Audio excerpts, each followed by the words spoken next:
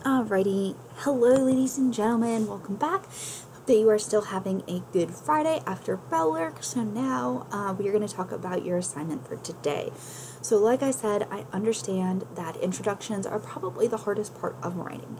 So I want to help you get to the point where you are comfortable writing them, and that means I've got to make you practice, and like really outline what a good introduction looks like, what the different parts are, how it works. So I'm going to have you guys go through a PowerPoint. So it says watch the video, it's this video, and complete the introduction PowerPoint. The PowerPoint collects your responses, so make sure you complete it. It'll probably be the second or third grade for this week, so please do it. It does collect your responses, and then click on almost anything that is underlined. It is a video. I've got a whole bunch of links throughout here, and it also gives you a code. So you're going to click on the link and you're going to copy the code, and that link is going to bring you to this website, and you're going to paste the code right in there and then hit enter. So you can tell me how you're feeling today. It's Friday and you're almost done with this week, so I'm feeling pretty great. Sorry, I went through this just to make sure it worked. Oh, no, bad. So, here we go. Essay Introduction, Part 1. So, yeah, okay. What is an introduction? So an introduction introduces the reader to the topic of your essay. It's almost like a summary of what your essay will be about. So if you're going to give them a summary, like, why is it important? So it gives your reader an idea of if your essay will be good or bad, or if they even want to read it. If your introduction is bad, they probably don't want to read your essay. So an introduction is your first impression on a reader. It orients a reader with your writing and your topic. An introduction gives your reader basic background information so they can make connections and understand, and it gives them an outline of what you're going to talk about so they know what to expect. So again, think of your introduction as like a summary or like a roadmap for what is going to happen. Alright, here we go. No videos on this slide. Basically, it is really important that your introduction is good. That's what it boils down to. Super important. So you're going to be building an introduction step by step, one by one. So the beginning is the hardest, but you're not going to start with a rhetorical question. No, I promise I have not wondered about the Boston Navy Yard. I'm a teacher. I teach English. I don't care about the Boston Navy Yard. No, I have not been murdered. Basically, a rhetorical question tells your teacher that you don't know how to start your introduction. And that means the essay is going to be bad. Teacher might also assume that you are asking the question because you don't know. And again, that tells your teacher that your essay will make him or her cry. Don't make me cry. So start with a sentence. Giving a statement shows that you are confident about the information you are going to tell your teacher or the reader. It makes you sound smart too. So what kind of sentence should you start with? And that is a simple answer, a topic sentence. Which one sounds smarter and more informed? So A, dogs are great pets. B, dogs, once ferocious hunters, now make loving pets in many homes across the world.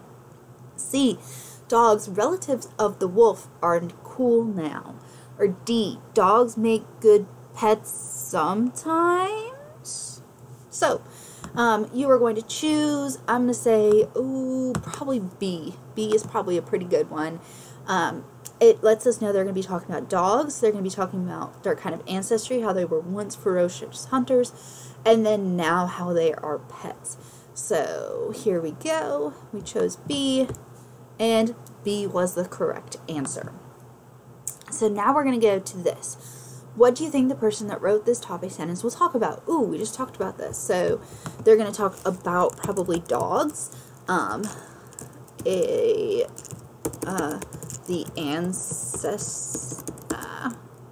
ancestry of, can't spell, guys. There we go. Of dogs, and the modern dog. There you go. Dogs, the ancestry of dogs, and the modern dog. So, dogs in general, but what they used to be like and how they are now loving pets. that's what that sounds like a good essay, right? Just saying dogs are cool. So what? What are you going to tell me about? You have to be a little bit specific in your topic sentence. You're not super specific. You're not telling me exactly what, but you're telling me what your topic is. That's what a topic sentence is. So then I've got these types of topic sentences.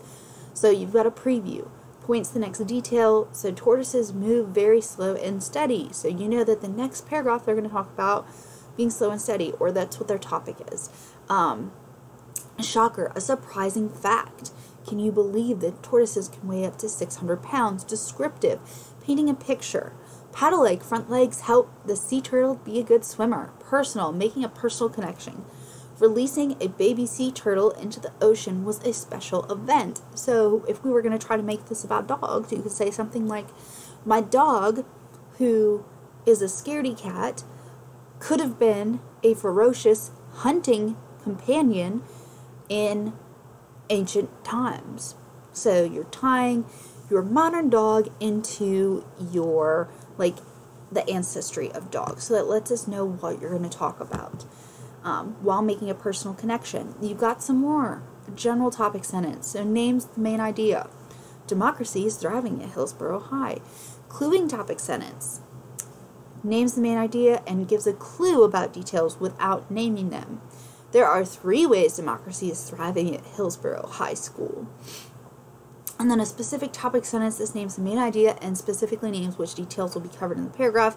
That's kind of like the topic sentence that we chose, that B answer. So democracy is thriving at Hillsborough High, and the student government, faculty unions, and the parent-teacher associations. So then we go to part 2. So part 1 is our topic sentence. Part 2 is going to be our tab. So what is a tab? T stands for title of the text. It is important that your reader knows where you got your information from. For example, if your reader thinks your evidence doesn't make sense or isn't correct, they may want to check the text you used. So what example would be a good way to introduce your text? A. My text is Romeo and Juliet by William Shakespeare, and it is a play that you can watch. B. The really interesting story I read was Romeo and Juliet. C. My evidence will come from a book called Romeo and Juliet. D. Romeo and Juliet is a famous play by William Shakespeare that many 9th graders are forced to read. So, when you are writing a formal essay, you should never use my or I, which means the only possible correct answer is D. Romeo and Juliet is a famous play by William Shakespeare that many 9th graders are forced to read. Which means D was the correct answer. Alright, so then we've got A. A stands for author's full name. It is important, just like the title, that your audience knows the author's full name. This is many things like, makes your essay sound credible. It's pretty important that I believe you. Let your reader know where your evidence comes from. Will allow your reader to do more research on their own about the topic or author. So which of these is not a way to introduce the author of your text? So, here we go. A. The author of the famous play Romeo and Juliet is William Shakespeare. Seems pretty standard, a little short, but okay. B. William Shakespeare wrote plays that I think are really tragic, like Romeo and Juliet. It's got I in it, so that might be our answer. Let me look at C. William Shakespeare, the author of tragedies and comedies alike, is also the one who wrote the play Romeo and Juliet. Tells us he's the author of tragedies and comedies, and he wrote the play Romeo and Juliet. And then we've got D. William Shakespeare, called the Bard because of his famous sonnets and plays, wrote the play Romeo and Juliet. So we've got a little bit of repetition of play, which makes it a little wordy, but not a bad way. So the only one that really seems wrong is the one that uses I, so that's going to be B. Let's see if that is correct, and it is. B was the correct answer. So remember, we've got title of the text, we've got the author's full name, now we've got B for our tab. B is for background information. This is probably the most important part of tab. This is probably the most important part of your introduction. So it should be given beside your thesis. It should be given in 2 or more sentences, 2 or more background information sentences. So background information tells the reader important things they need to know in order to understand the points you will make. It should also be information that is important to understanding the topic in general. It basically provides the ground you're going to build your house, your essay on. If you were writing an essay about who is to blame for Romeo and Juliet's death, what background information would you include? Choose two. So, A, Romeo and Juliet, a play by William Shakespeare, centers around two lovers that ultimately end up dying because of their family's feud. Does that give us who the main characters are? Does it give us why they end up dying? That seems pretty good. We've got B, the tragic events that cause the untimely deaths of the main characters are set into motion because of the actions of two minor characters, Friar Lawrence and the nurse. Ooh, that seems pretty good. That tells us exactly who could be to blame for Romeo and Juliet's death, so B is probably a good one too. C, Romeo and Juliet, a tragedy by William Shakespeare, starts off with a love story between the two main characters, Romeo and Juliet. That's good, but does that give us any background information on who could be to blame for their deaths? No. And if we're focused on background information, probably not a good answer.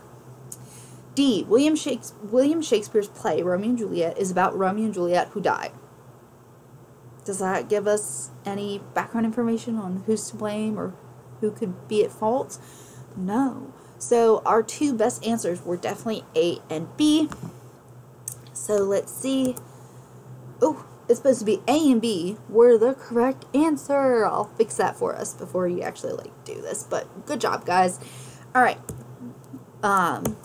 Here we go. Background information continued. So, a checklist for background information. Does this help the reader understand my topic, the points I will make about my topic?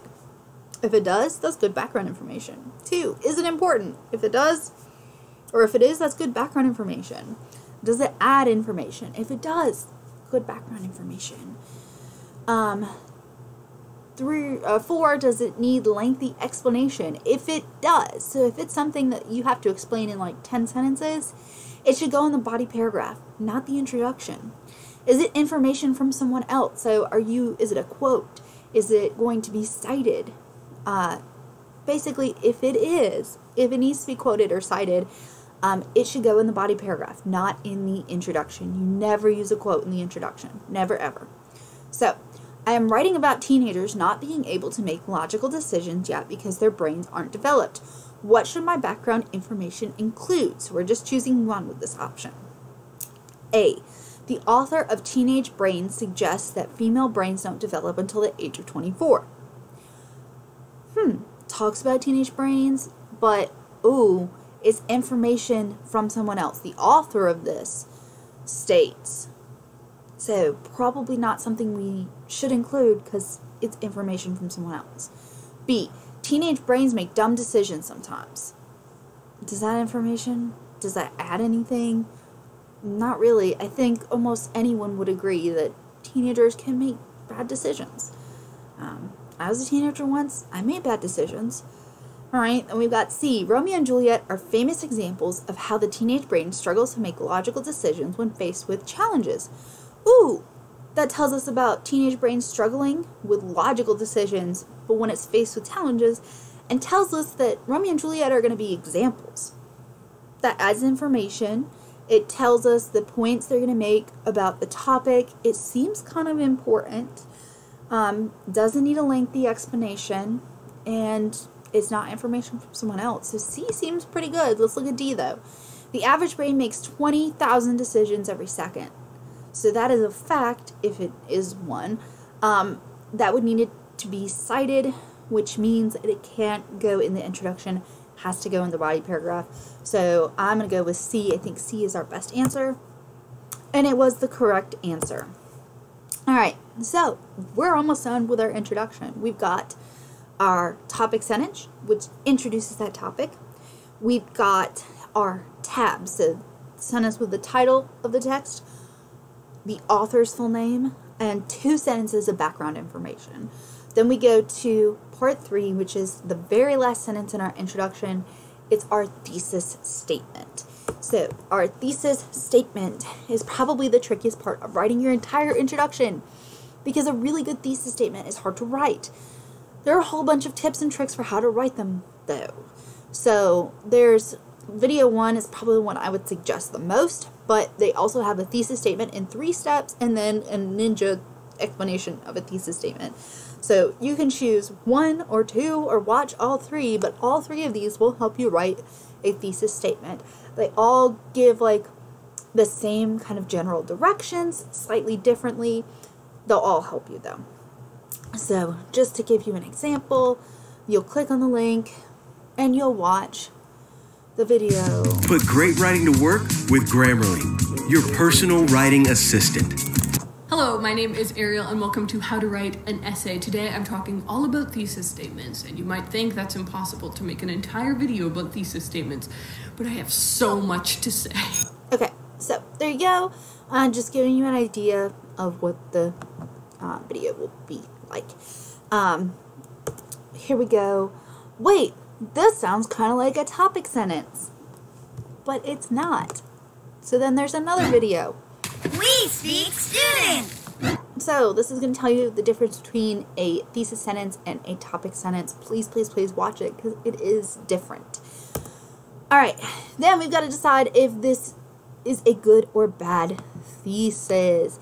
So the tragic deaths of Romeo and Juliet could be blamed on the actions of adults surrounding the main characters, but fate was the ultimate cause of Romeo and Juliet's downfall. Does this seem good or bad? So, is it arguable? Yes. Does it tell us exactly what they're going to talk about? The actions of the adults surrounding the main character, but fate being the untimely ultimate cause? So, I would say yes, this is a good thesis statement, and yes, this is a good. It's clear, it's arguable, we know what they're going to talk about, and we talk about the actions of the adults, and fate being the cause. So, decide if this is a good or bad thesis. In the tragedy Romeo and Juliet by William Shakespeare, the 2 main characters die. Is that arguable? No, they do die. Everyone knows they die. Does it tell us exactly what they're going to talk about? No. Maybe the 2 main characters' death, but I don't know, that's not very specific. It's very vague. So I'm going to say this is probably a bad thesis statement. No, this is not a good thesis statement. It's not arguable. Everybody knows that Romeo and Juliet die at the end. So then, last one, we've got to decide if this is a good or bad thesis statement. Although many characters in plays have died horrible deaths, Romeo and Juliet's deaths are among the most tragic. Okay, that's arguable. But what other characters are we going to be talking about? And that's also kind of opinion. So, like, it's good, but it's too vague, guys. We don't know what other characters they're going to be talking about. If they had said, although many characters in Shakespeare's plays have died horrible deaths, then we know what characters they're going to talk about. But because it just says many characters, we don't know. So I'm going to say this is probably a bad one. Let's see. No, this is not a good thesis statement. It's arguable, but not specific enough. Alright, so a good way to think of an introduction is an upside-down triangle. You start with broad information from your topic sentence, so this beginning will be the topic sentence.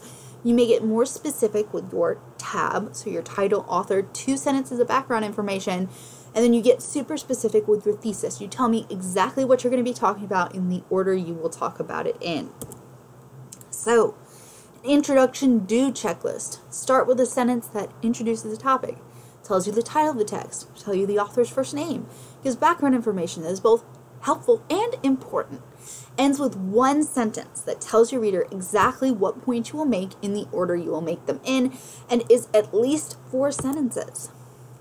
Ooh, here's another video, guys. You are packed with videos today.